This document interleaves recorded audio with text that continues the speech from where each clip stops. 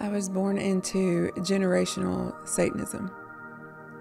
It means instead of being born into Christianity and God followers, or even being born into a family of atheists, I was born into devil-worshipping family members. We were also being sold to men at the same time. The first time I was almost 4. Heidi was born into a family of Satanists and was sexually trafficked for years, starting at age 3. And as appalling as that is, it's just a part of what she shares about her life before she experienced a radical healing encounter with Jesus.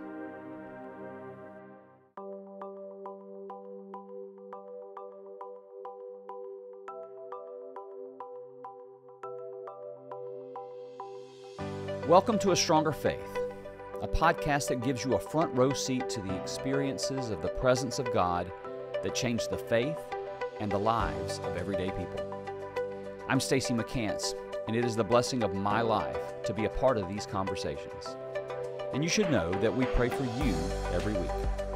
We pray that God speaks to you through what you hear in these conversations, and we pray that your faith and your connection with God strengthens. What you're about to hear will likely be some of the most horrific things you've ever heard, followed by some of the most beautiful things you've ever heard. Don't turn away, because God is powerfully present here. If you're listening as a podcast with audio only, I recommend finding some time to watch the video of this conversation on YouTube. There's some images related to this story that we're able to share in the video that you will find impactful. The link to the YouTube version can be found in the episode description. Now, get ready to be changed. Please meet Heidi. Heidi, you are a Jesus follower. Absolutely. And it's been something that has occurred in your life over the last 3 years, primarily, where most of the transformation has become evident. The reason you're here is because of that, but also because you, in your formative years, almost in your toddler years up through most of your teenage years, experienced a reality that other people experience, but that the majority of the culture would find not just surreal, but like shockingly surreal. And I think this is a conversation about how God, there is no place too dark, no person too distant or dirty or too far gone or anything that God can't and doesn't go and get. And so I got to thank you, first of all, for being so overwhelmed with God's goodness that you are willing to share the things, including the dark, including the awful, to show the goodness of God. Heidi, thank you. You good? Very. Okay. I'm ready. So I know we'd like to jump right into the good and the beautiful and the amazing, and we're going to get to it for sure. I guess the place we have to start, though, is what were you born into? I was born into generational Satanism.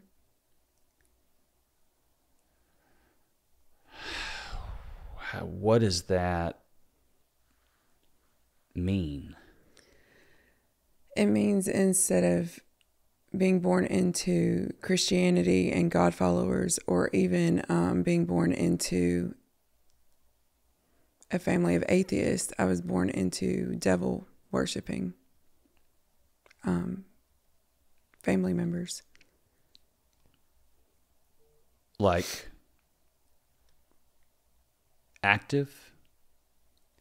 actively seeking Satan. As Christians, we actively seek God and his presence, and they actively seek Satan and demonic presence. Okay. So what does that look like on a Wednesday? Just in daily practice inside a home in your experience? Directly in my home, it didn't look like a lot differently than how, and it was a pretty normal family from the outside looking in. Inside the home, though,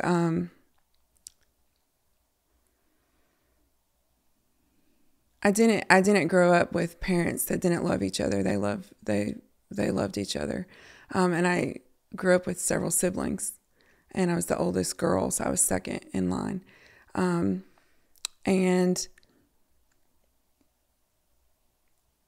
that it was more of a weekend issue and a moon phase issue.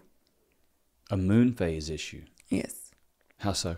I didn't understand it as a child, other than as a little girl, other than there was a lot of worshiping the moon and everything was at night.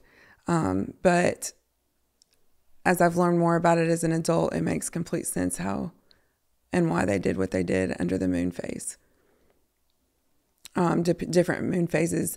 If you look at the new moon, and I've learned this as an adult to try to understand my childhood, but if you look at the new moon, it's black and everything's dark. Everyone thinks, oh, it's a full moon, but the full moon is the brightest. That's not where all of the things happen. It's where everything is dark. So, and I'm sure most people have heard of a lot of women go into labor when it's a full moon. There are gravity pools and all of that, and darker powers go after that kind of thing instead of the Holy Spirit. It's demonic and worshiping the earth instead of our God. So I don't want to, and I would say this all the time, we never want to glorify any of it, but we do want to expose it. And so I guess we don't have to know all the details of everything that looks like on a daily basis. But I mean, this is something that you were born into, sort of in your family. What did that look like? What did that end up resulting in or looking like for you? For me, I was initially introduced to the Satanism part of this when my family was building a home, and I was very little, just a little bigger than a toddler, and we lived in a tent while this home was being built on other family members' property. They shared adjacent property, and to get a hot meal and a bath, would take me and some of my siblings to another family member's house for the weekend. And that is where we were exposed to like the ritualistic part of it. What did that look like? Very, very dark. And I don't ever want to glorify what they did, but I think society believes that Satanism is maybe some necklaces or graffiti or certain tattoos with symbols. But they literally worship Satan and make sacrifice. See, as Christians, we have Christ was our sacrifice. And they take anything good and do the opposite. So just imagine what we did to Christ. They will do to even an infant. Oh my gosh. And there are women that are literally used just to bring babies into the world to do this. You saw this? I saw this. I saw the making of the babies. I saw all of those kind of things. And was forced to participate in some of those things. As a young child? That began around the age of 3 or 4. At age of 3 or 4, you were brought into these rituals of human sacrifice and of sex. There's sexual rituals, there's sacrificial rituals, drinking of blood rituals, like how we take communion. Anything we do as Christians, the dark flip side of that. And you were exposed to this? I was exposed to it very early on, as if it was just part of regular life. And my Fridays and Saturday nights looked a lot like that. Sometimes just like chanting in dark robes and that, like they had church on one of those 2 nights. I was little. I don't know which night it was which. Again, the moon came into factor. But then Sunday mornings, you would be surprised how many Satanists go to church as a cover-up. Go to Christian church. Go to Christian church. On Sunday morning. And so Sunday morning, I would lay on the pew, exhausted from what I had experienced the night before, while a family member would clean the dirt out from underneath my nails. Not actively involved in church, but definitely exposed to church. So this is shaping you. How did it progress for you? I mean, you're a young child. I mean, how did that shake out as you became, 7, 8, 10, 12?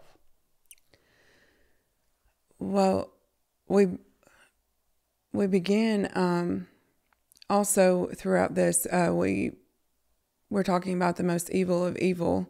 We were also being sold to men at the same time. The first time I was almost 4. You were 3 years old when you were sold, trafficked to a man. Multiple men. Sexually. Yes, just tortured. I had a speech impediment. That was a lot of, there's all kinds of things that men and women really will pay for. Some of it was sexual. Some of it was torturing me. And some of it was even making me talk, because I had a speech impediment while they did sexual things with themselves. As a child? As a child. Okay. So were these just anyone? Was this part of the Satanist culture? Was it sort of contained within that, or were you just being trafficked at some point? I was being trafficked to people outside of the actual coven, other than the cult leader, he was the one who took me to these places. So I would say he was my trafficker as well. But he was also so into the dark side of things that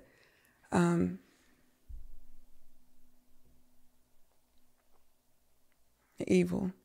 When people think of Satan, they think of like this, the red horns and the tail. And when I think of Satan, it is that man through and through. He didn't even have color left in his eyes, just black.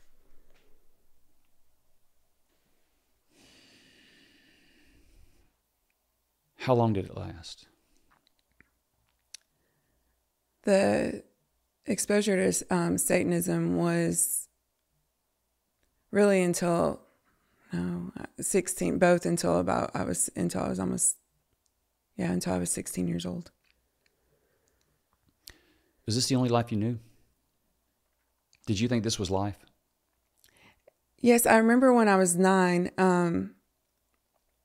I stayed with a friend for a week, and my parents were out of town, and my siblings and I were all in different places, but I stayed with a friend of mine, and they actually went to church with us, and her mother was going to curl my hair and paint my nails, and I curled up in the corner and sucked my thumb because I didn't want to go to the place where the men bought me.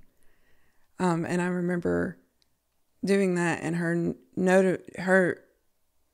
her mother was concerned and kept asking me what was wrong and that no one was going to hurt me. But I realized then it wasn't everybody that was going through what I was going through, and that she could curl my hair and I wasn't going to be sold. And I didn't really put that together until I was about 9. And then I knew something was different, and that not everyone was getting hurt the way I was getting hurt. I didn't talk about it with my friends. I missed a lot of school, and I didn't have, I only had a few very close friends, but we didn't talk about it because I didn't think they would want to talk about what was happening to them.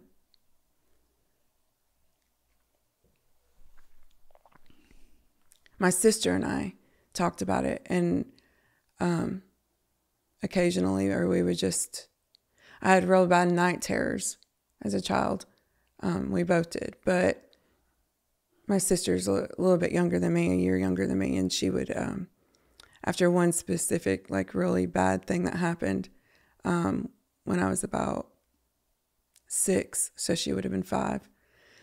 We both agreed, because we had learned enough. We knew about heaven and hell because we were in church, but then we also knew about the evil side of it, and we knew we wanted the good side, not the bad side. And we both agreed that what I had done would send me to hell. And so we began a thing at night where she would pray that if God took me when I was asleep, and she would always encourage me that she would cry, that there's no tears in heaven. We heard that in church one time. And so she would cry when she got to heaven, and God would bring me up from hell. And this was as a 5 and 6-year-old. These are your plans as a 5 and 6-year-old. Of how to get me back out of hell, because I was surely going to go. Because of what had been done to you. What I had experienced and was forced to participate in. And so my brother took a lot of the abuse that I would have suffered. And I took a lot of the abuse my sister would have suffered as the female side of it. And so she went on to dedicate her life to protect me. And that was how she did it. She would pray that God wouldn't take me. And if he did, he would or that I wouldn't die. And if I did die, that he would take me to heaven and not look at what I'd done.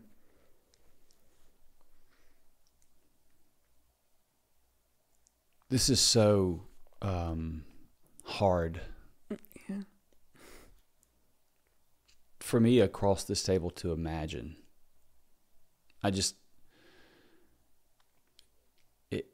it sends a bit of a rage a little bit into me that makes me want to go get in the car and round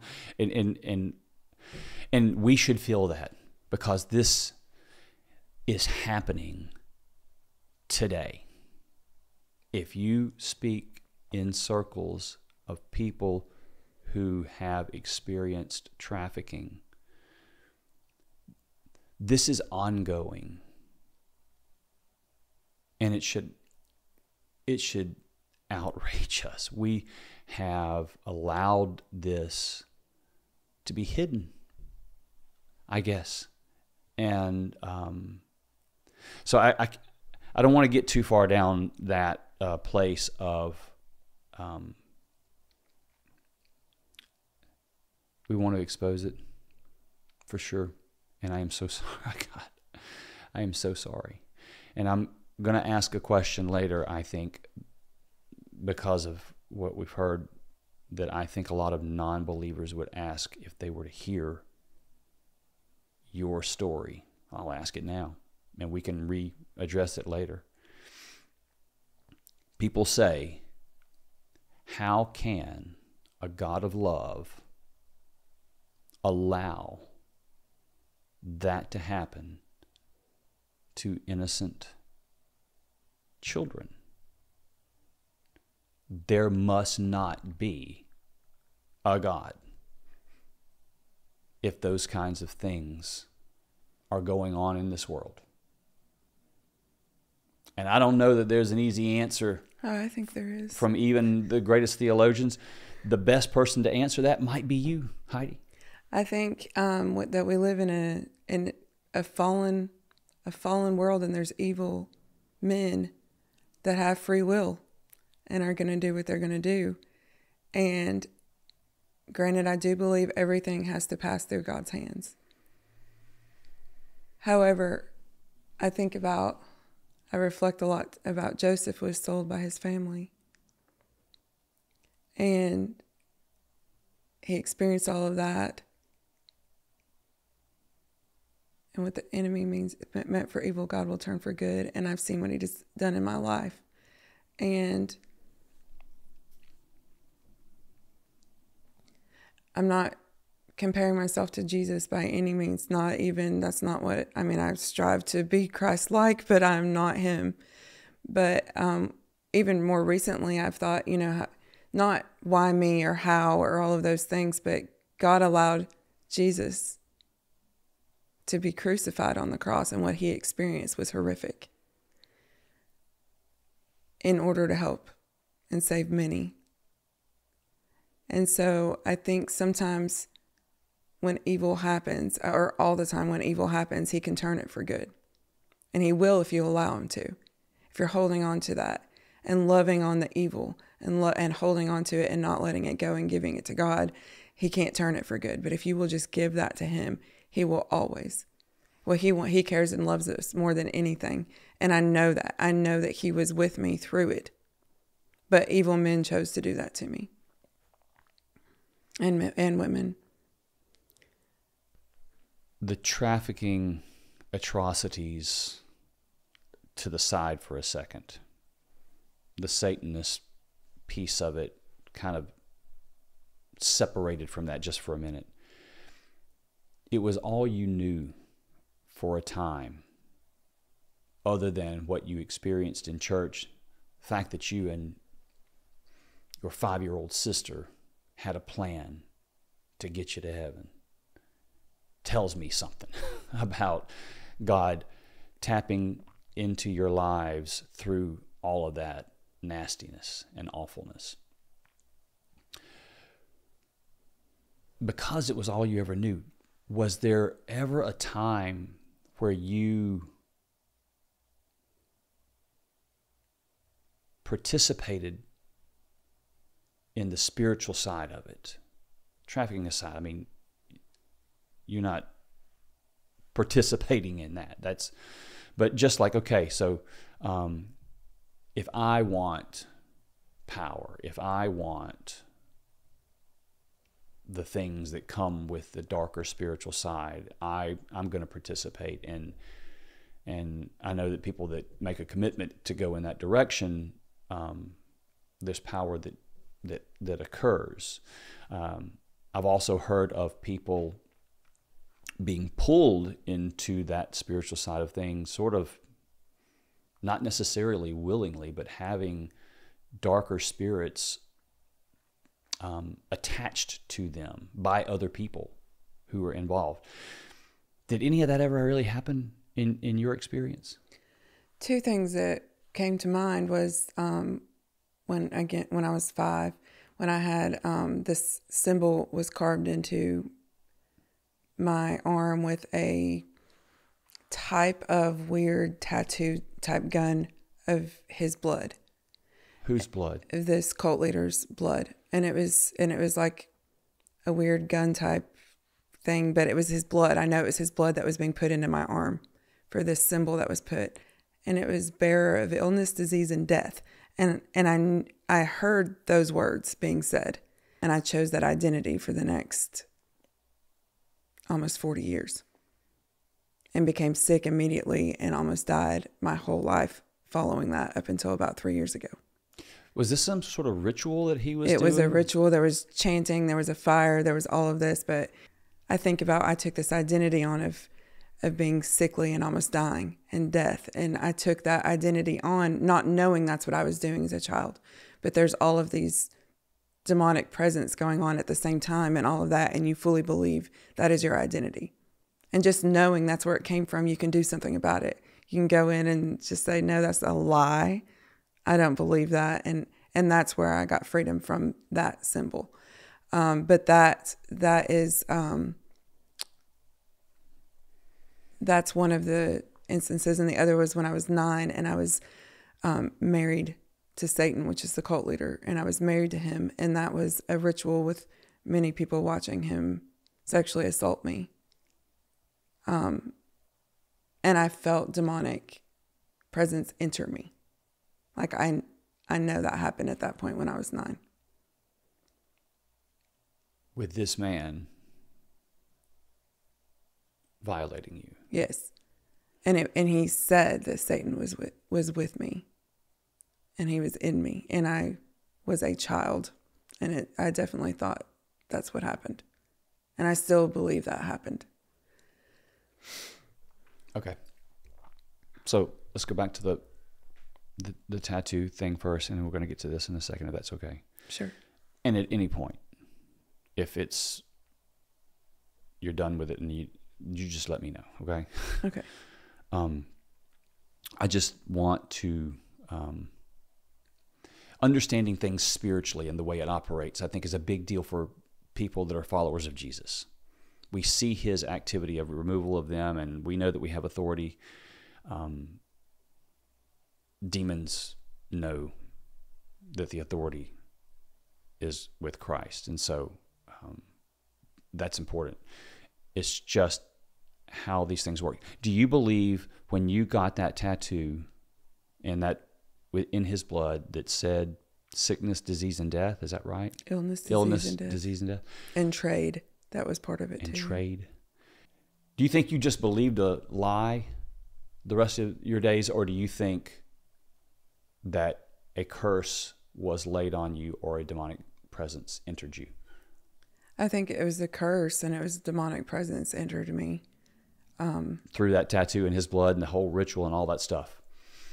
I think he was putting that in you. Oh, sure. And so the result of that was that you actually lived a life where you were sort of perpetually sick? Yes. Like how so? Within months, I got Rocky Mountain spotted tick fever and almost died. Was sent home to die. And I did not die, but illness after illness. I've written them down before every diagnosis that I received the following 30-something years. And there's over 200. I have rheumatic fever, almost died. Lupus, I was diagnosed with lupus at 14. You name it, every single system of my body was affected. brain aneurysms, strokes. Yeah, this isn't the flu. This is almost dying over stuff. and over and over again. Tasted death. Yeah, you don't get brain aneurysms because you believed a lie that you're going to be sickly. There's something more going on there. Rocky Mountain spotted fever, lupus. Those are serious things. Oh yeah. That you don't manufacture in your mind and give yourself. Oh no, it's not. I don't believe that. I do believe that there's power in what you believe. In what you believe, there's power in that, and so there was no part of me fighting it off. There was no part of, I didn't fight anything. If a doctor diagnosed me, it just validated what was already spoken into me. Yeah. So it spiraled. It just spiraled from 5 years old. It really did. But with that said, I remember seeing,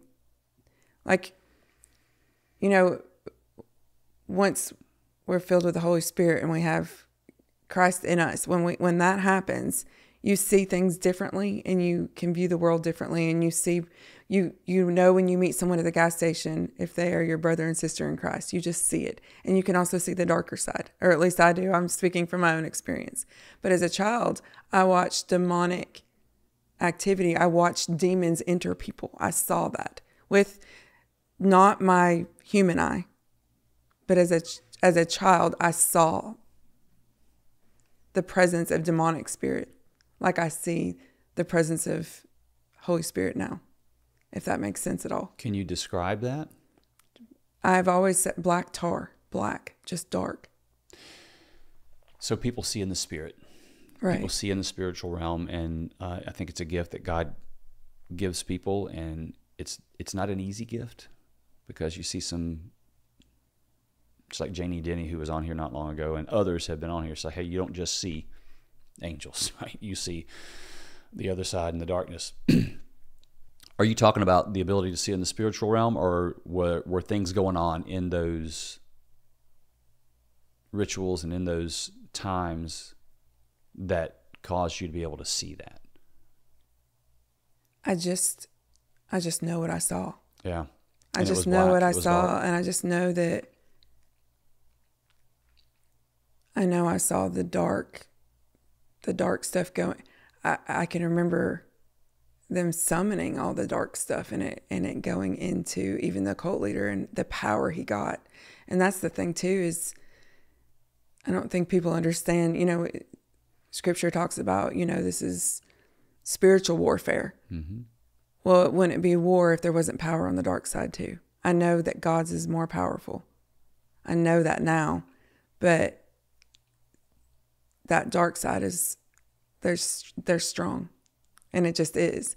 And otherwise, it wouldn't be a war if it wasn't somewhat, not even, because God wins, but it's there, or it wouldn't be a battle. We wouldn't have a battle.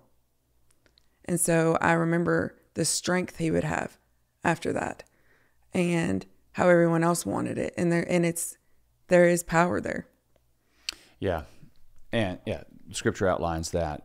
For sure. There is no contest between the authority of Christ and that power. But without the authority of Christ, without the presence of the Holy Spirit, we are no match.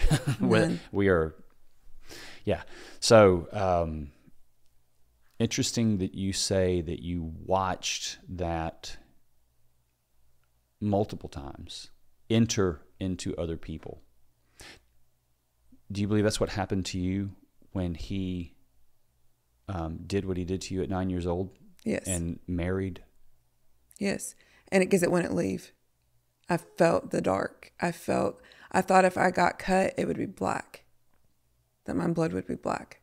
You felt it enter you? I felt it enter me, and I felt it until 3 years ago. From that night at 9 years old, you felt it enter you, and you have felt it ever since until 3 years ago when you were delivered. We're going to get there. You were being trafficked.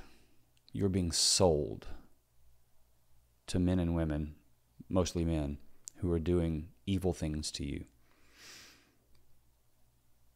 How did you escape that? How did you get out of that? I told a friend of mine. We were sharing. I was almost 13 years old. And I was about to have to go stay the summer with these people that are so evil. And I was going to be sent to stay the summer there. And I was very upset, and I didn't have a lot of friends, but she was a close friend of mine, and I kept telling her I didn't want to go. And I shared the tiniest thing, not even the bad stuff. Just that she goes, "You can't go. You can't. You have to tell." And so her and I went to my dad, and my dad called the police, and they got the FBI involved. And that's how it. So you were essentially, others stepped in and stopped it. Yes. Until they didn't. It's still, when I was 16, my trafficker / cult leader did find me. He found you? Yes. And brought you back? No, he sexually assaulted me and impregnated me.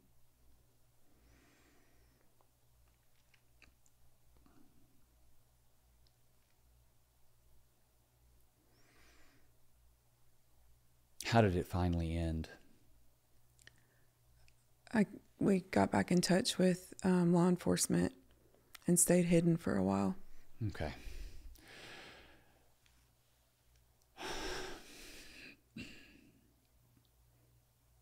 As you look back on it now, do you see God's presence in any of those times? Absolutely. How? Some people might. I don't know how to answer this because it makes me sound crazy, but as a child, I had a hallway in my brain with rooms. And I would go into the room when something bad was going to happen. I'm not talking about split personality and alters. I'm talking about, this is my experience. I would go into the room and sit with Jesus while the bad things happened. And he would shield sometimes my ears, sometimes my eyes. But these are different experiences. I know what happened in my body, but there was protection there while it happened. And as torturous as it was, I know that I was shielded and comforted during it. It's so hard to explain it. I can tell you what the room looks like. I can tell you what he smells like. You remember the way Jesus smelled in this room, shielding you from the depths of what was being done to you. Yeah. Can you? Will you? Describe it? Yeah.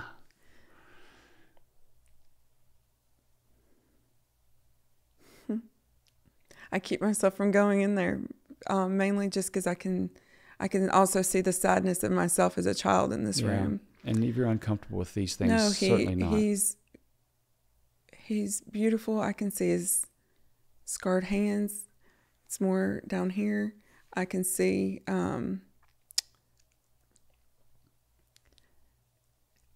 his feet are calloused.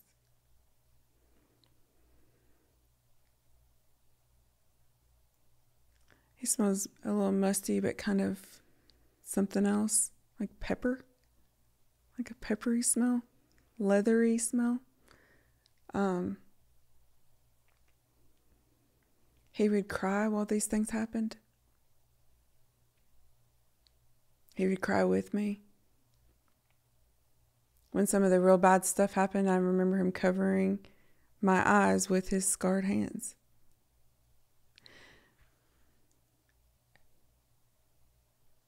And nobody can take that away from, nobody can ever steal that from me. People can doubt. And I'll even say I didn't know that was Jesus. I just knew there was a man that comforted me.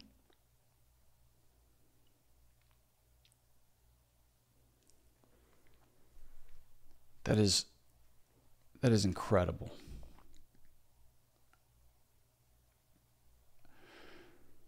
And this was in the earliest times as well? This was through all of it. Gosh. I ask you, this is such an important thing. I asked you earlier, from the position of a non-believer who is outraged at hearing these things and the thought that they would happen to a child, who would go into protest of God because of his inaction to prevent them from happening, if he actually exists. And I'm talking to someone who lived in a satanic world, who was sold, who was given, who had awful things done in the name of Satan. Tell me that when the worst was happening, that Jesus shielded you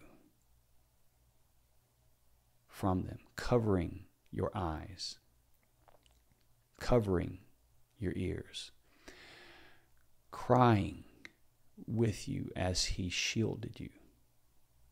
He even cleaned my arm with his blood after that happened. But I didn't know what that meant. I do now. He sustained me. He comforted me. He had grievance for me.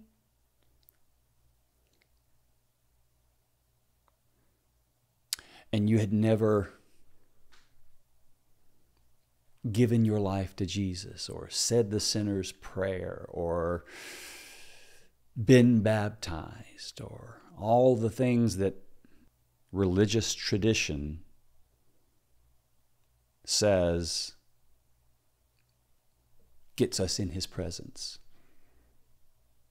None of those things mattered. He just came to his child and shielded her and loved her and cried with her and grieved with her and covered her and cleaned her. That may be one of the most beautiful things I have ever heard in my life. And I'll tell you, 9 was a tough, obviously, we've hit 9 a few times. 9 was one of the hardest years of my life. And I can remember singing the Blue Skies and Rainbows. I don't know if you know that song. But there were a couple different songs that I knew. But Blue Skies and Rainbows and Sunbeams from Heaven are what I can see when the Lord is living in me. I know that Jesus is well and alive today. Do you know the song? You don't? I knew how long I was in certain places because that's the song I would sing. I would sing that song. I knew that song well enough from Sunday school or what have you. I knew that song, and that was a very regular song. And then the other one was He Gave Me a Song, which is He Took My Burdens All Away Up to a Brighter Day. He gave me a song, a wonderful song to sing about. A wonderful song I now can sing, In My Heart, Joy Bells Ring. He gave me a song, a wonderful song. Those are the two different songs that I would alternate with when bad things were happening. And I knew how long I was in a certain place by how many times I sang it. Like that helped later on determine different time frames. But I can remember hearing a little bit of like the humming of it, and I would know to start singing it. And then I didn't hear as much. Like all of those things, but I didn't really know that it was Jesus. Does that make sense? Like I didn't know it was him, but I know I had a protector and someone shielding me from those things. That is amazing to hear your experience of Jesus in the most unbelievably dark situations and not really recognizing that as him in the moment. Do you think the fact that you actually were in church on Sunday mornings opened a door into any of the, understandings of Christ and his love and the gospel, or anything that would have helped be a seed of hope in any of this? Possibly a seed of just knowing I didn't want that dark stuff. I wanted the light stuff. If there was was a light thing. Yeah. But then looking around and seeing people that were there the night before torturing, it left a real bad taste in my mouth. Like, sure. What are they doing? What is this? And then hypocritical to a whole new level. And like I said, it's intertwined. The Satanism and the trafficking is intertwined, because I would see a man that bought me at church and know what he had done to me. So there was a lot of confusion and not really sure. I knew I didn't want to be dark, but I didn't know what it meant to be light. And I wanted to be clean. I felt dirty from as far back as I could remember. I felt very dirty and used up. And I mean, I built my identity around that as well. So I didn't know what to do. I was baptized several times as a teenager because I couldn't get clean. Because it wasn't about my body getting clean. I guess I thought that was what it would take, because that's what you learn. You've got to be baptized and you're washed clean. I would get up out of that water and be so disappointed because I was still dirty. But I didn't know what to do. So how did this turn into your adult years? What did sounded like in the neighborhood of 16, 17 is when you finally were able to get into a place where you were away from it for a while? From the age of, I think, 15,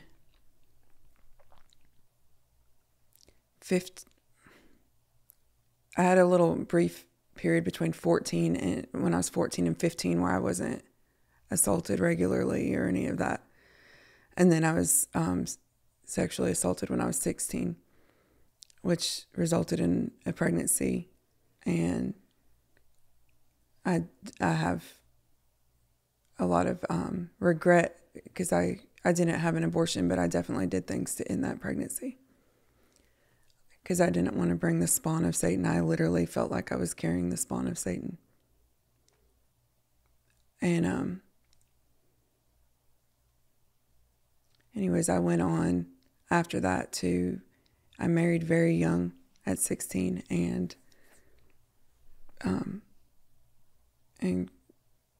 got pregnant and got away from a lot of that. So what did life look like? 20, 25, 30? I made bad decision after bad decision because I had formed, my identity was that men were allowed to use me. And I formed my identity around being sickly and being on this earth for men to take advantage of. And it got me in a lot of bad situations. So this curse that you believe you were given, a couple of them, one at 5 years old with the guy's blood and the ritual and the curse of illness, disease. And then what you felt like was, well, you describe as a demonic presence that entered you upon this ritualistic marriage at 9 years old. Those things are those things manifesting themselves ongoing in your life? I mean, you keep talking about all the, you said you had probably 200 or so that you documented on the illness side of things. But I guess, so did any of that ever lead to things like addiction or other things that as you get older and more into life, that it turns into these other things? I stayed away from anything that was going to make me not present. I didn't want to be out of control until I realized that when I was in my early 30s, I was prescribed pain medication for some of these illnesses and anxiety medications, and I realized that it numbed that. The childhood trauma, it numbed it. And I didn't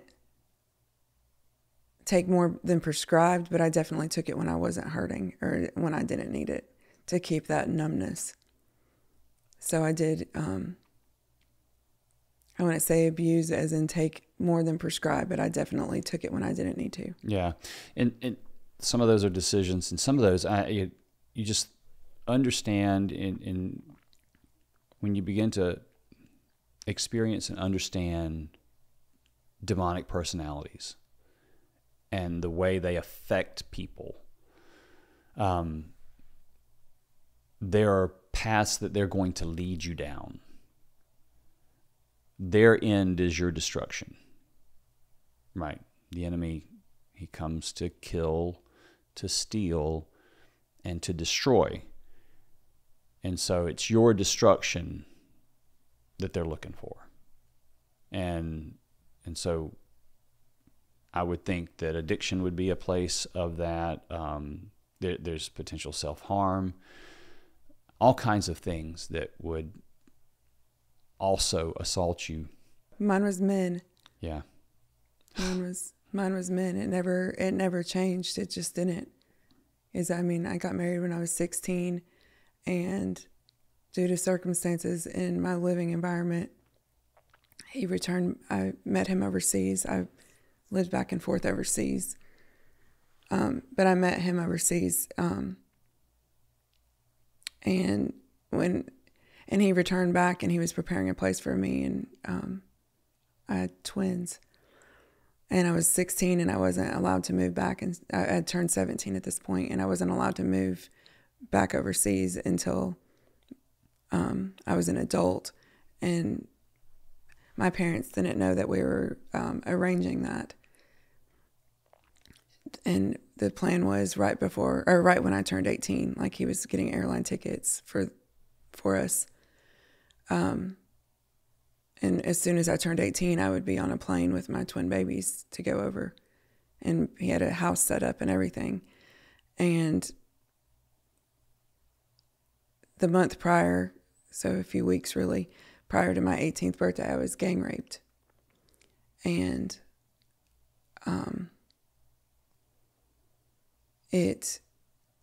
that changed. That was one of the most defining moments in my life. I was brutally assaulted, and it took over a year to recover physically from the trauma that happened from that. And that also could have killed me. But upon that happening, I told him that I wouldn't be coming there because I would not be a good wife, because I never, ever was allowing a man to touch me again. And I ended it with him, which later resulted in his suicide. Oh my gosh. There is this black cloud that has been given to you at your, single digits, that is following you. It is hovering over you, and it's not bad luck. It's a demonic presence that is destroying the things, destroying you.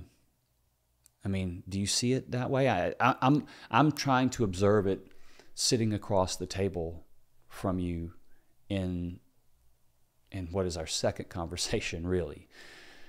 But as I look at things from a spiritual perspective, it's just attached at this stage. And I don't know that you recognize that. Maybe you do at this time when you're a teenager. No, not at that time. I can't imagine that you would be able to have any idea that that's what that is. It would seem like, from your view, it's just life.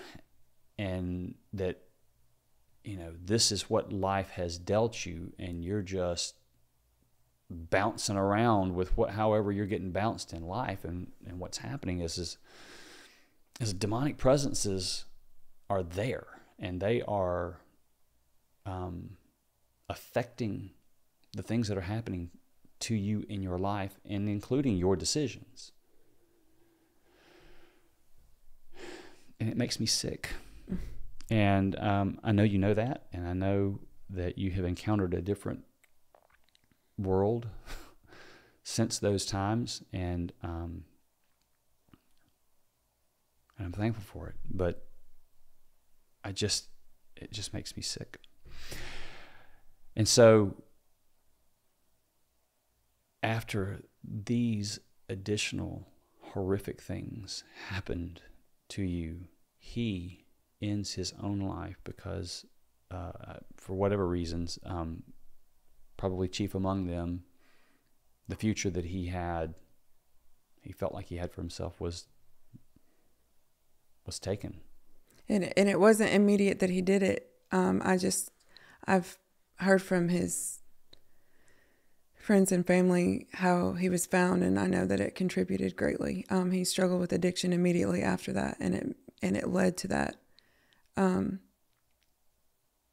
And to add to the confusion of Christianity and Satanism, I was now 18, and I was in the youth group at church because I was a teenager. And the assistant youth pastor, youth director, whatever it would be in that religion, he kind of took me under his wing. He knew I had gone through this gang rape. He knew I was struggling with going through now an annulment of my 16-year-old, me being married at 16, and ended up getting it annulled because of the age being so young. And I'm going through all these things, and he knows that my home life is not great, and I've got alcoholic parents. And I've got twin babies, and I'm going through all of these things.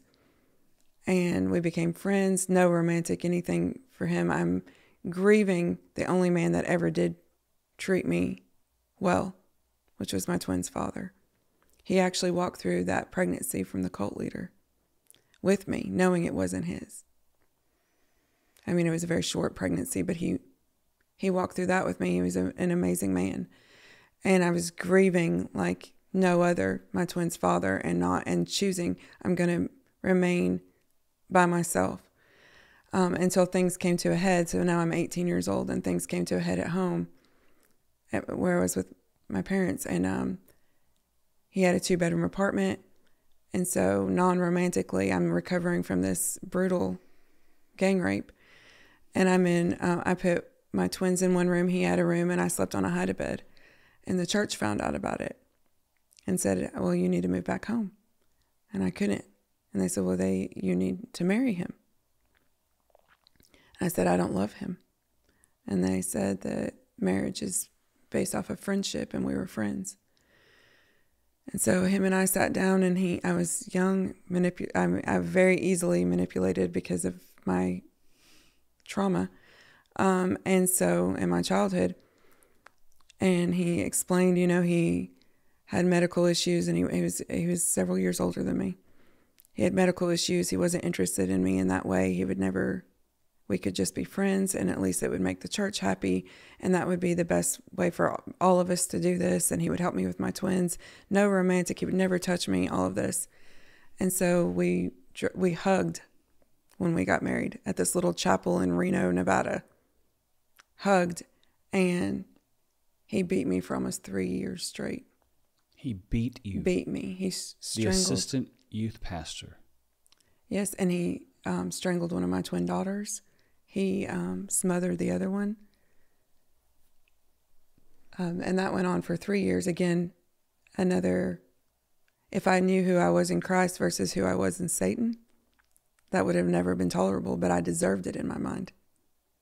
I deserved those things. I didn't know what happiness even looked like because I hadn't had it, other than that brief time period with my twin's father. I didn't know. And so my identity was in Satan, not in Christ. And so all of those things were acceptable. When he did that to my twin daughters, it was not. And I did have a child with him. So at this point I have 3 kids, and I was able to get law enforcement involved, and they arrested him, and I was able to get away from him. And then I moved on to another bad relationship. But it didn't look bad because he wasn't hitting me initially. And went on in that for the next 21 years. How did you come into a relationship with Christ? So that's what's interesting is I would go to church, not all the time. I would take my kids to church, and I sang all the songs, and I was a fake Christian. I wanted it, but I didn't have it. I didn't know. And the sinner's prayer, getting baptized, I did all of these things. I taught Sunday school. I did all of that, but I wasn't saved. I know that now. And the best way to explain it is God chooses us, but we have to choose him back. It's not just doing things. That's why when you look at scripture it's not about your works. That's not what it is. It's a relationship. It's a relationship. And I didn't have that part. I was doing the things some of the time. Like I was playing the role, but I hadn't chosen him. I don't know if that makes sense to you or not. Yeah, absolutely. That's just how it was. I was a fake Christian. I sang in church.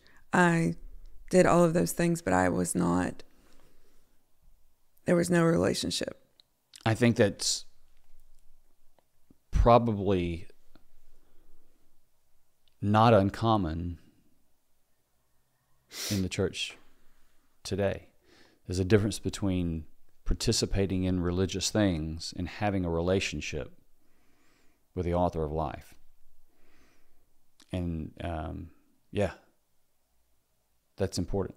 So how did you come into relationship? I'm assuming you feel like that's where you are now. Oh, for sure. So, I mean, you've had a lifetime, and I would be willing to guess that in those 21, however many years, 21 years, that you've just, is practically half of your life. We've talked about sort of this first half, and not even the first half. I'm sure that there's a lot more that's gone on here that we could reveal the continued presence of the demonic and its attachment to you from an early age that's still manifesting its life. And if there's other things that you need to reveal there, then that's fine. I know that that's not where you are now. I know that you don't still feel dirty from my conversations with you, that Jesus did, that Jesus showed up in a big way on one particular day. And I want to know about that. That's my favorite part. Yeah. It really is. Well, for the next several years, it was raising kids and just getting by with life. And then But the illnesses just got worse and worse. That's where the brain aneurysm, strokes.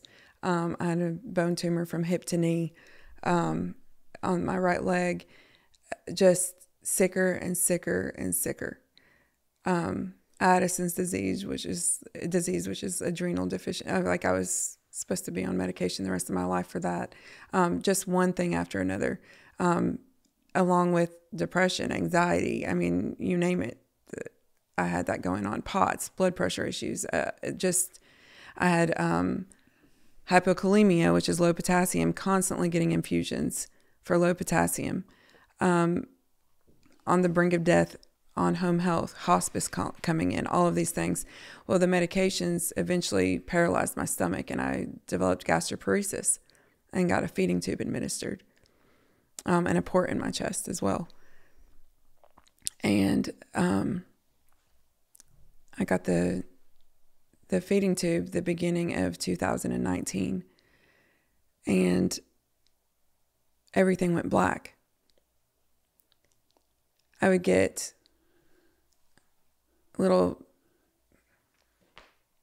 there were little snippets here and there, but everything was basically black, until I was put into the hospital.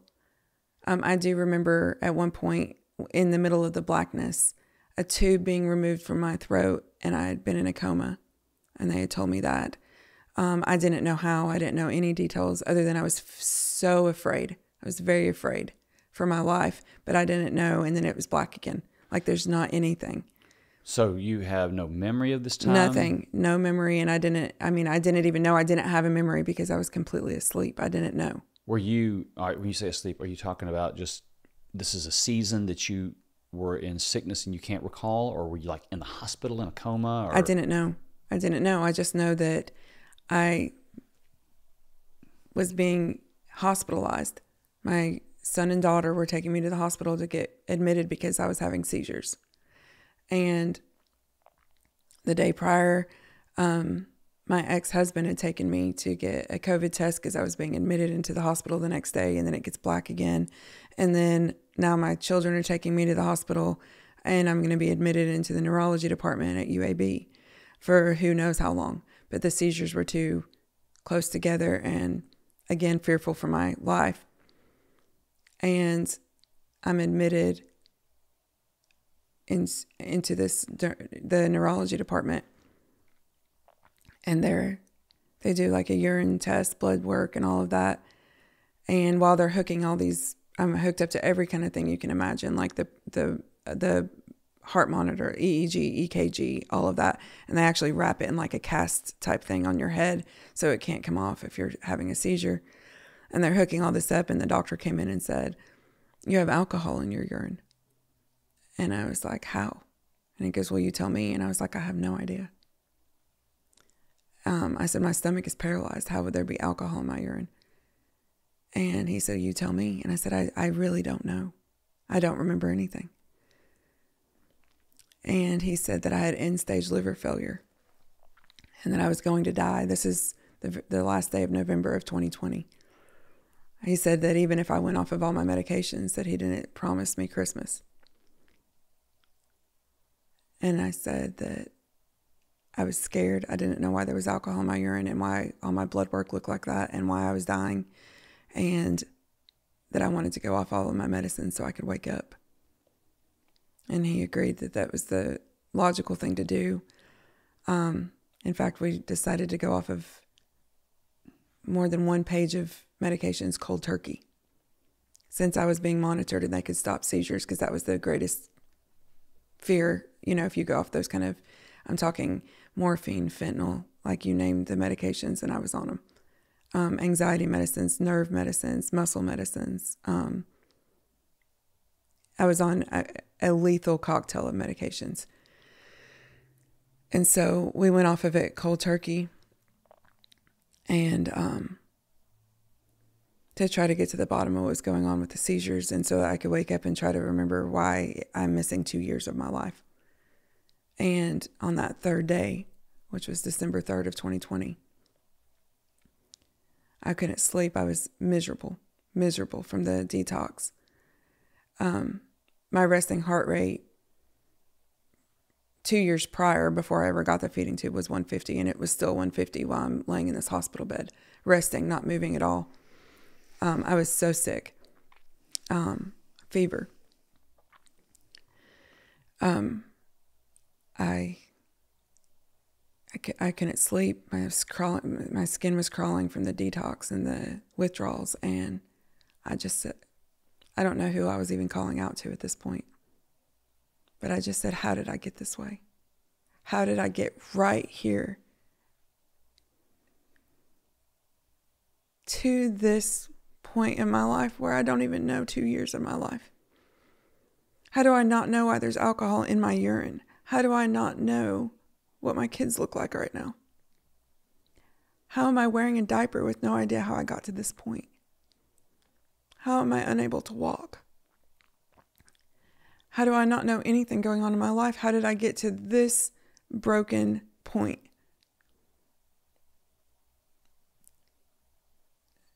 And then I just started yelling, show me. Show me. Tell me how. Tell me. And it was like God pushed play at me being born. And everything went really, really fast. But it would slow down at all of the moments that changed me. So I saw myself being born. I saw my dad. I saw all of these things. And then it was being taken from this tent to my family member's house, and seeing all of these things. And it would slow down just enough to show me why it changed me and where it changed. And it was throughout everything. The things I told you, things I haven't told you, good things and bad things. Some of it was my kids being born.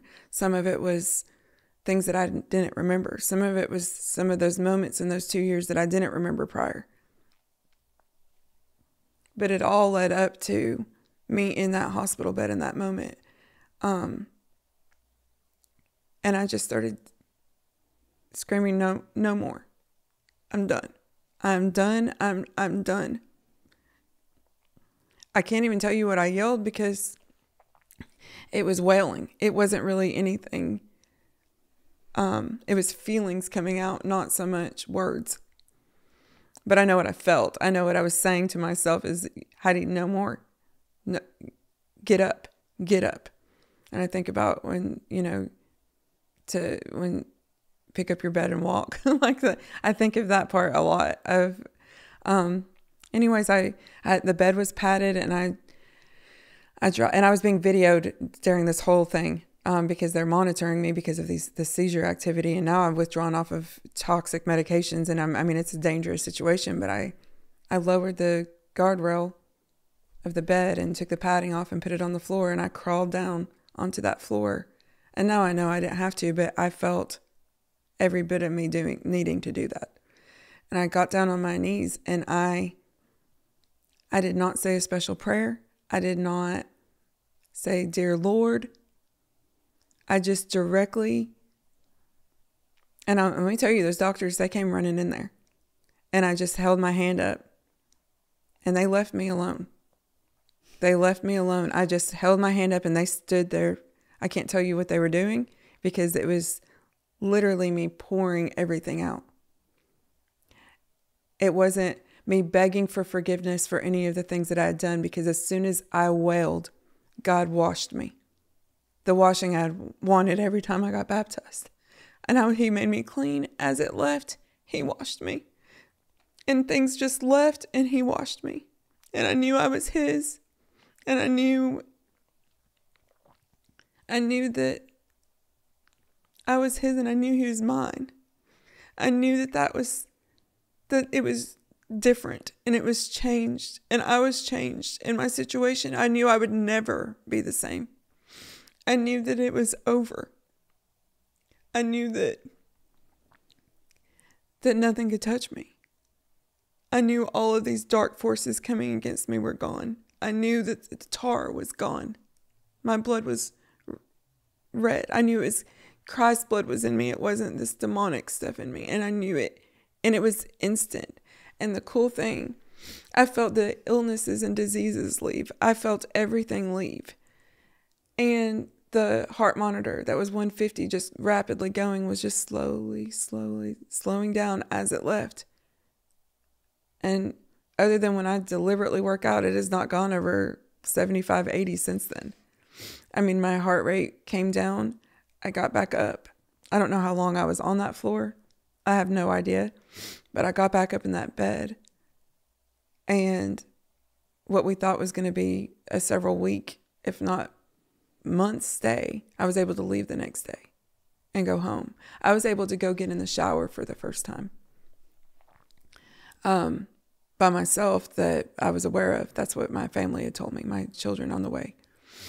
But everything changed in that moment. Everything completely changed. You were healed? I was healed, radically healed. You believe you experienced deliverance, as you might know, deliverance ministry of demonic things. You think you got the package deal? Yes. Right there on that hospital floor? I did. And that's something like when I talk about where Jesus was when all the things happened, this is, if not a bigger experience for me. I know nothing has been the same since. The bone tumor completely gone. I have x-ray before and after. Gone. I have not taken medication. Your heart rate that had been steady at resting 150 for how long before that? Years. Years before that? Years. In that moment began to drop? Yeah, it dropped while I was pouring that out. Still on the floor? Still on the floor, and it dropped. Did you confess that you were a sinner during that prayer? Did you ask Jesus to come live in your heart? Did you... Nothing. I didn't do any of that. I literally wailed it out, and he watched me.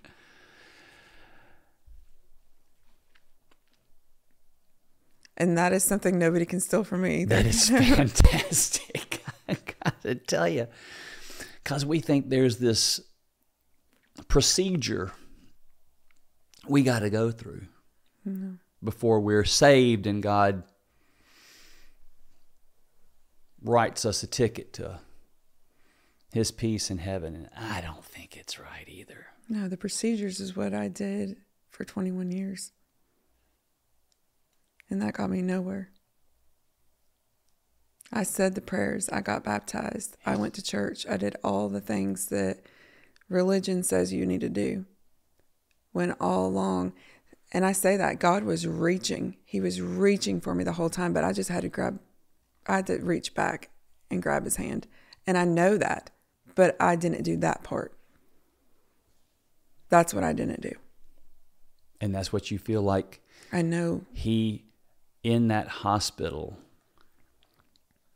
it sounds like it was suddenly pressed on your heart in a powerful way that this is it.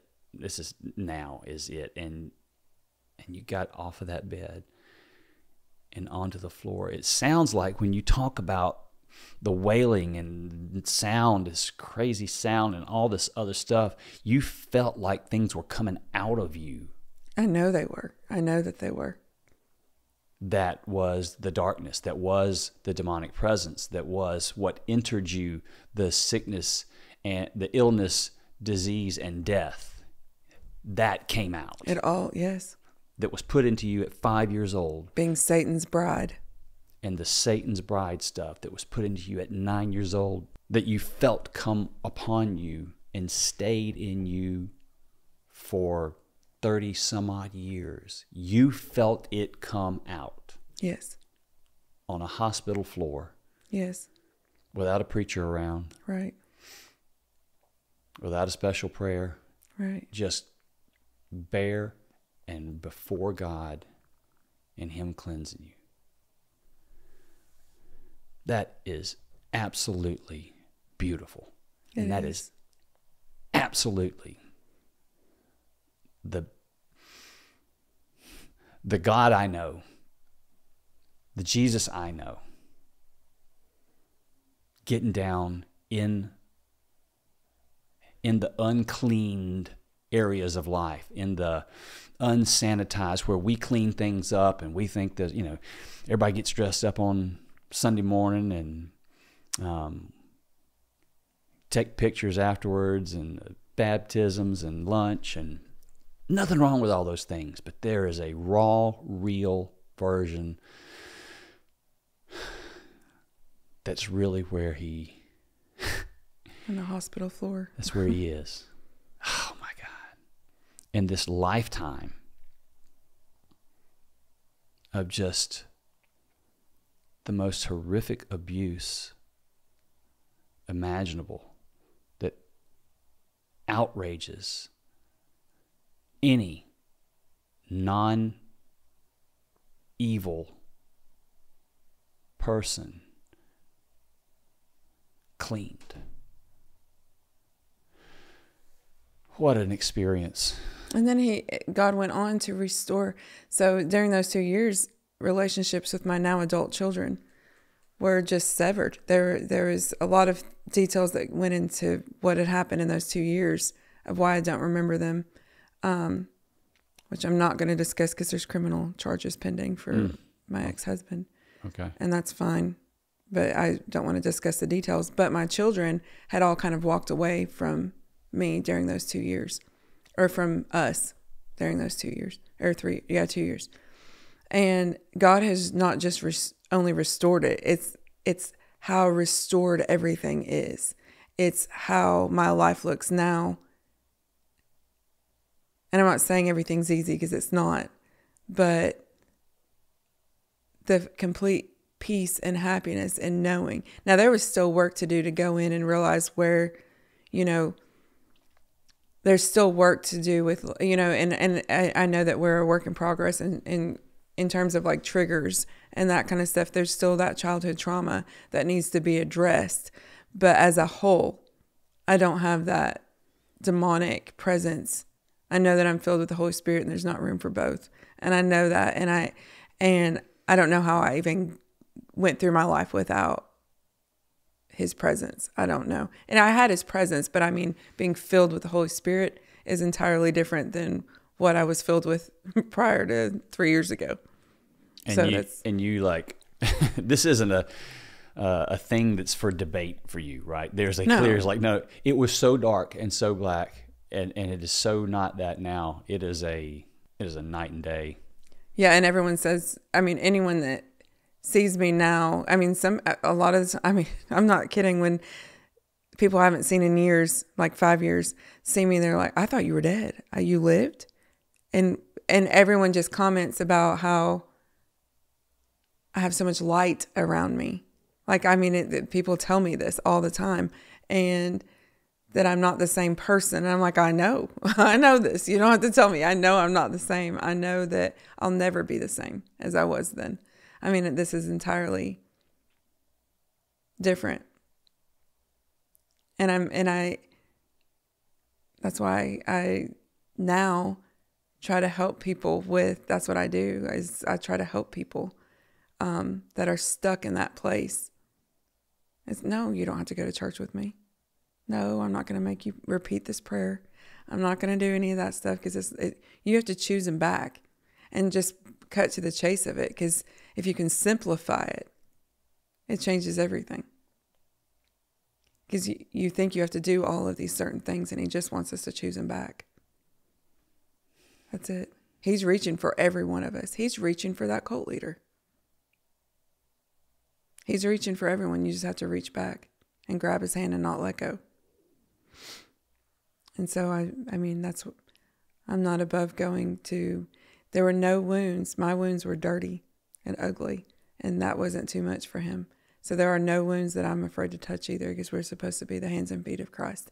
And I will go into wherever that is and get people out of situations where they're being trafficked, or where they're struggling with addiction, or in abusive marriages where they feel like there is no hope. And I strive to do that, not for recognition, but because, come here, let me show you. This is the answer. You can do all of those things, but this is the answer. There are people that don't believe that God is real. Lots of people. It's become a trendier reality, I guess, over the last 60 or so years, that I think we feel like we've gotten a little too intelligent to buy into that sort of thing anymore. I think a lot of the intellectual elite snicker at the thought that there would be people who still believe that there is a supernatural being, God, that there's like people that actually think that there's a devil, and there's hell and all that other stuff. It sounds absurd and, quite frankly, ridiculous to a lot of people who think they're a lot smarter and more sophisticated than that these days. What do you say to them? Try it. They're trying everything else. That's one of the things that I say is give it. You've tried all these other things. Give this a try. Get to know him. Like, open your heart and get to know him. And if nothing happens, then nothing happens. That's what I say. And you just can't dispute. I show pictures of my before and after. That is a huge testimony in itself of where I was and where I'm at. And science didn't do that. Pills and drugs didn't fix it. Doctors didn't fix it. Psychiatrists didn't fix it. The world did not fix it. God fixed it. And people that see the difference can't dispute it. I mean, it's just, I don't say I'm going to pray for you, because I think I think that's a religious issue as well. I do pray for them, but I don't cram Jesus down their throat, because that's not going to help the situation. I think as Christians, we think we're helping, but we're not. The scripture says they'll know we're Christians by our love, not by us cramming it down their throat, or by our business card, or by what, it's by our love. And you just love them and meet them where they're at. Because if you'd met me 10 years ago, you'd have nothing to do with me. Or 15 years ago, you have to meet people where they're at. And usually it's an issue of bitterness anyways, if they don't believe in God, because they know God. God knew us before we were created. Yeah. And we knew him. We're born with knowledge of God in our heart.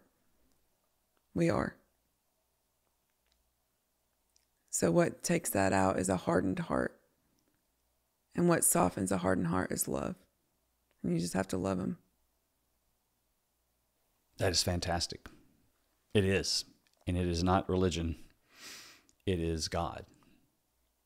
And it's not the same thing. And, I just look at your situation, and I always try to create, I don't even know that I can manufacture this. I always try to create a scenario where I'm a skeptic, or I'm a non-believer, I'm a non-follower. It's like, okay, what's my argument? What's my case that what changed Heidi was not God? Okay, so she had been in detox for 3 days. All the medication is why her blood or her heart rate was high. Came off and had an emotional experience as she was awakened from all of that, and attributes that to God. Is that possible? No. Where's the bone tumor? Where's the bone tumor? Where's the bone tumor? Even if you blamed everything on medication, it's hard because I know what happened in my heart, and you can't even put it into words because it wasn't worldly; it was spiritual. So you can't even put it into earth words, like you can't. When you know, you know. I don't know. You can't. Repentance is huge. It's like turning away, and like there's scientific studies on the brain and even what repentance looks like in the brain. And you go away from the old and into you have a new way of thinking. and a new way of, and I know all of those things occurred at the same time. So I'm probably not answering your question other than my heart grieves for people that haven't experienced it. And I do believe even atheists and Satanists believe in God, or they wouldn't be summoning dark spirit. They know Satan and they know God. They know. And I really do believe everyone believes in God. Who knows what they call him? But I think everyone has knowledge of God. And even as a child, like I said, I didn't know that was Jesus that was with me. But I knew it was light. I knew that much. I knew that it was the opposite of what I was experiencing. Because that's the only thing that his light is the only thing that is more powerful than that darkness. Is the only thing. And people have to know that. I think they deny it, but I think everybody knows it. I really do. Your darkness was darker than most by a long shot, but people are still living in darkness. And you can contrast it, and to watch you contrast it is powerful. You had an opportunity to. It's like, are you wet or are you dry? If you had a mist sprayed on you, it's like I don't know. Maybe I was really never wet. I just had a mist on me or whatever. But you were submerged. You were underwater, and so you know what it's like now to be out of that water and breathing and dry, and it's just you just got a big contrast, and I think it's super powerful. I think you lived with some darkness, some substantial darkness in you for, I don't know, 30, 32 years, whatever it is, and and it wasn't a gradual transition out of that. Some people it is. It wasn't gradual. It was in a moment.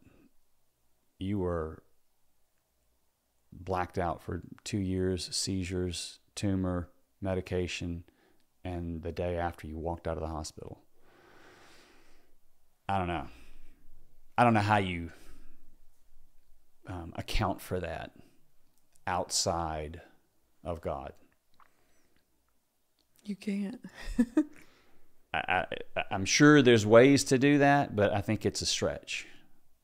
Some of it's not quite a stretch. I think that'd be a huge stretch for somebody to say, yeah, that's. And so it's like, okay, if you are describing this, and even if you're not in a dark cycle of deep darkness and Satanism, but if you're living a life of unpeace, discontentment, you've got dark areas. Maybe they're not as dark as what was described today, but if I don't feel that overwhelming cleanness that Heidi feels. But I'm not addicted to anything. I don't have an abusive relationship. Got a good job. Life's okay. I'm not sure I'm really happy or content, but I think it's in those areas where I get saddened because people don't think they are in darkness.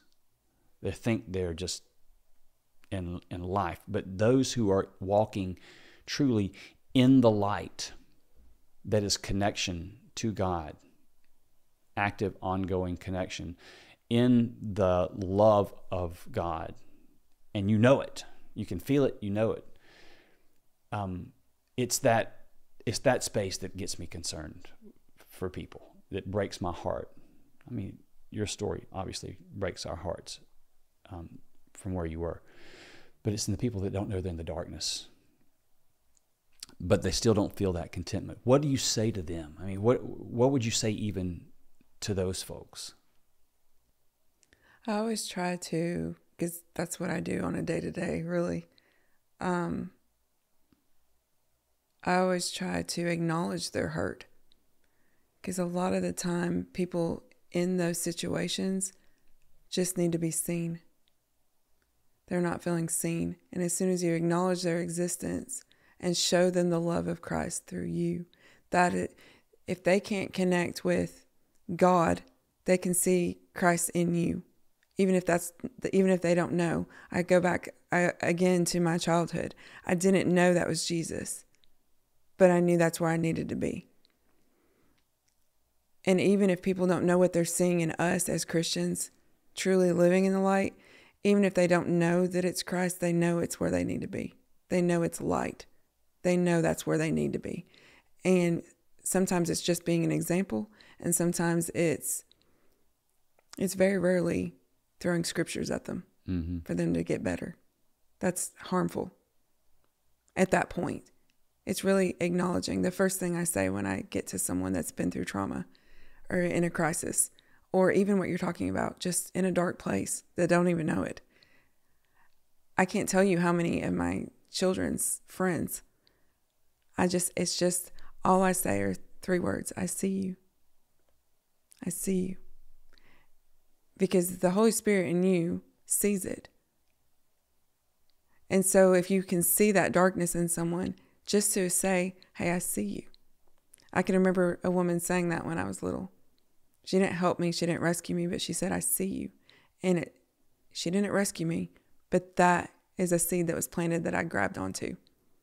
Because to just be acknowledged as a human being, and that's hurting, a hurting human being, is really, people just want to be seen and they want to be heard. And once you get through that part right there, you've already planted a seed just by seeing someone. And then you bring that light to them. You don't have to cram it down someone's throat. Or how can I help? It doesn't have to be how I'm praying for you. That's not helpful for a lot of people. I pray for everyone, but to say it to someone that's hurting when they might just need a hug. So what are you doing now? I'm a victim advocate for domestic abuse, sex trafficking, sexual assault, and child sexual assault. So you're in the water with other people now. You're getting in the dirty places because you're familiar with them to help bridge them out. I feel like I'm called to reach down and pull up 5-year-old me, 10-year-old me, 20-year-old me, 40-year-old me, and give just a hand to help pull them out. But again, they have to pull back. Yeah. They have to want it. So this happened 3 years ago. The hospital floor. You'll never forget, right? I mean, it was so powerful in your life and so transformative in an instant, practically. But that was about 3 years ago. So this way of life is still young. It's still new. You got a lot of, to use a little bit of a religious term, you got a lot of ministry ahead of you still. Sure.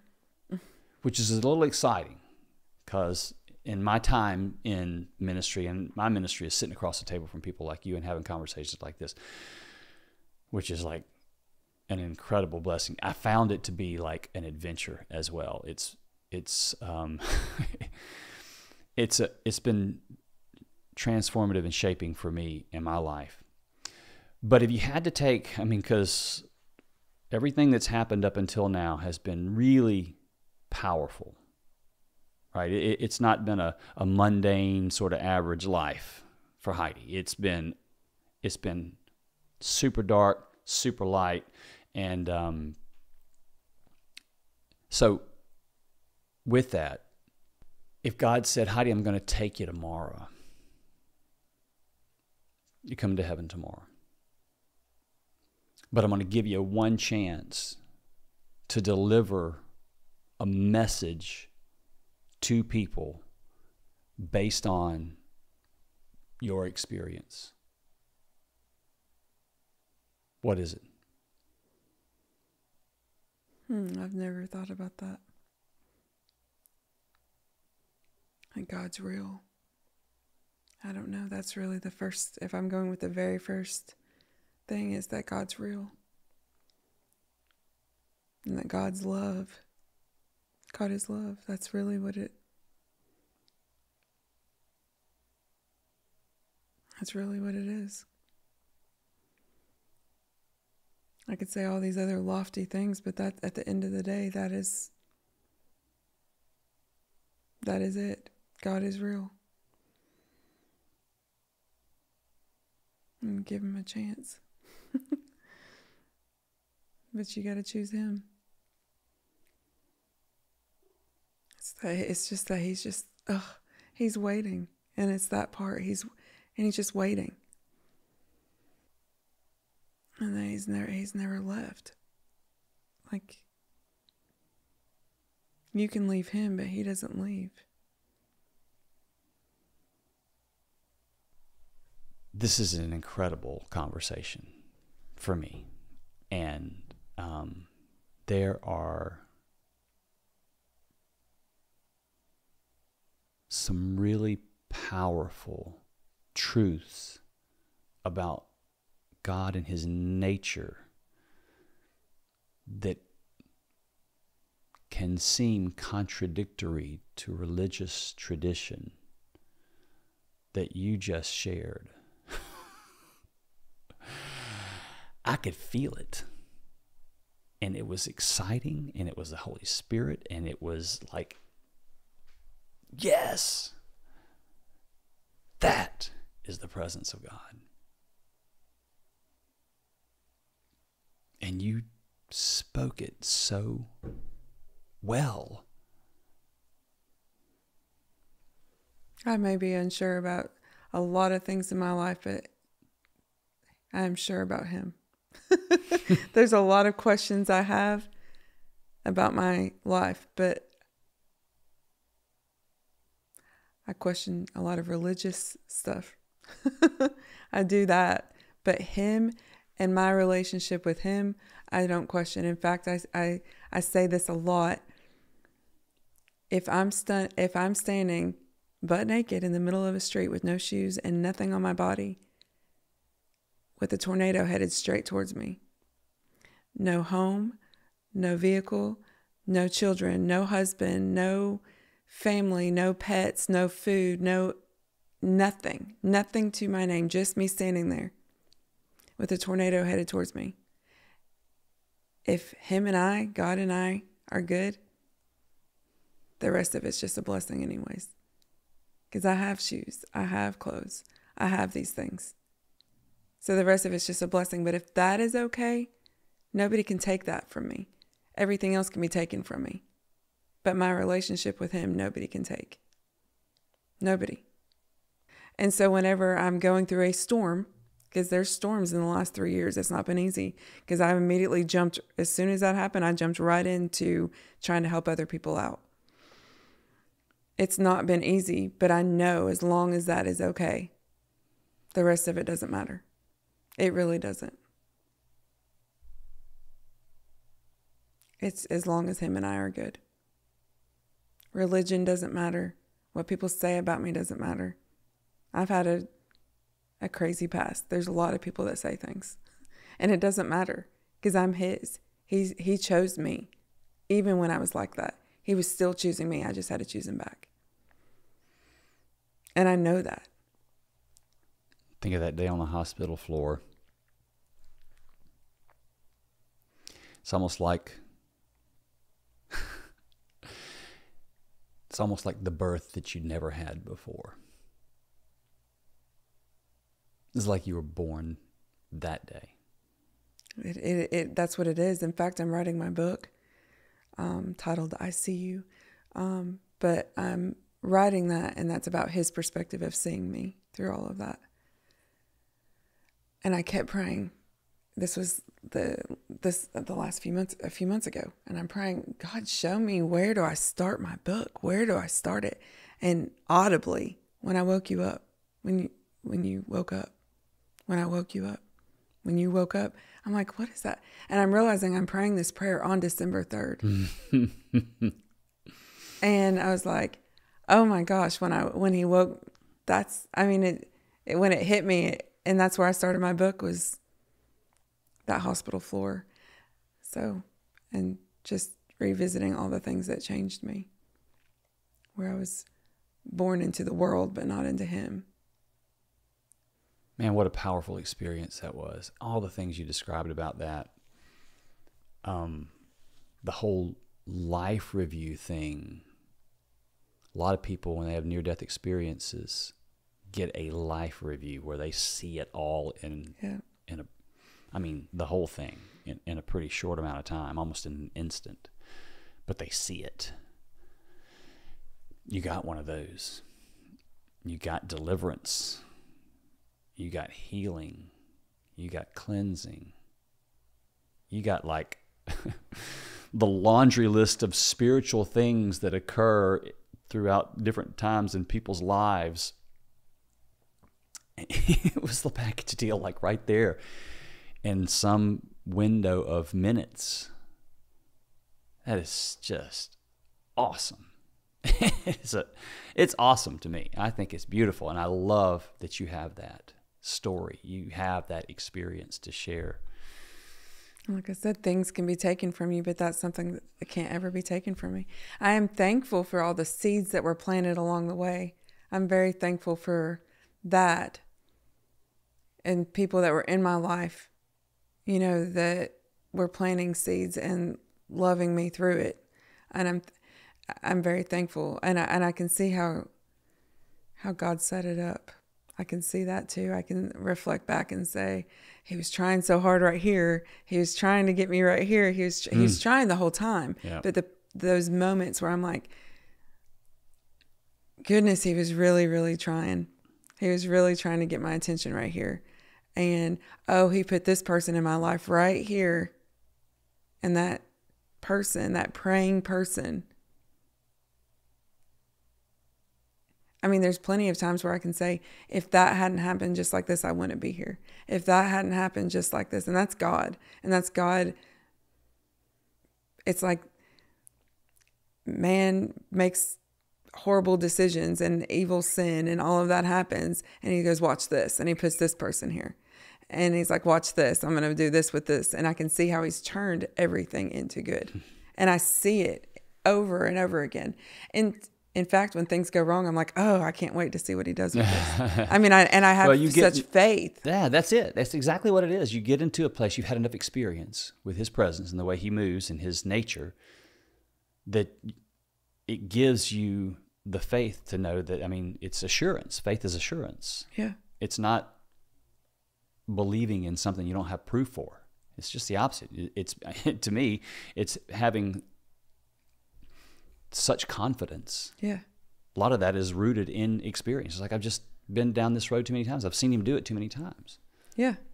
And I just know. And I'm like, so that didn't go the way I planned it. So God's got a better plan than I have anyways. And I can't wait to see what he does with this. Not that I don't ever get apprehensive or, how is this going to turn out? But really, I just know. I just trust him, and I just know it's going to be okay. And some people are like, are you not mad at God?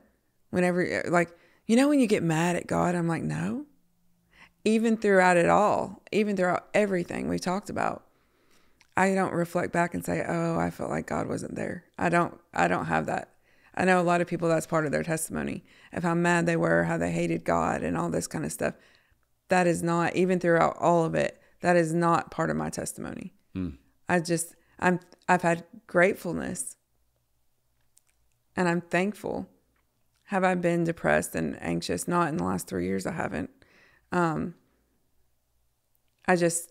That isn't part of my testimony. I'm not mad at God, and I never was, because I know I wouldn't be here. You just see where he was along the way. I know he sustained me. Yeah. And I know that he's like, watch this. I know that. I know he's done that 3 years ago in my life. He was like, watch this. And everyone watched. Yeah. And he's going to do it again. Oh, yeah. And so you just know that is powerful. All of it's powerful. is so powerful. This is one of the most amazing stories of God's beauty and faithfulness that have been on here, and just super thankful that you have committed yourself to sharing how beautiful that was, certainly in contrast to how awful it was before. And it's just sitting here in awe and humility at this whole thing, and thankful for you, and thankful for what's ahead for you, and deeply desiring you to experience the fulfillment of your joy in His presence. Thankful for the opportunity to tell people about my Father. Heidi's story is both shocking and beautiful. Beautiful in how God shielded her from the worst of the atrocities that happened to her and washed her spiritually clean after decades of torment. Shocking in that such things could ever happen to her, even as a small child. We praise God that Heidi is free and living a life bearing fruit for the kingdom of heaven. But there are countless children living in Heidi's situation right now. God radically transformed Heidi, but Heidi's freedom started with someone making a call to report it. To report possible human trafficking, call 888-373-7888 or text the word info, that's INFO, to 233-733. Someone's life likely depends on it.